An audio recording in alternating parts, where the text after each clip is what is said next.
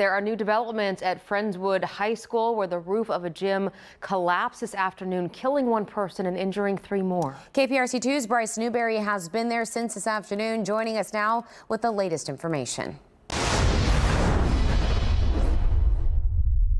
This scene just cleared within the last 30 minutes, and tonight we've learned the man who died was in his 20s. The 3 victims rushed to the hospital, all had minor injuries, and luckily are expected to be okay.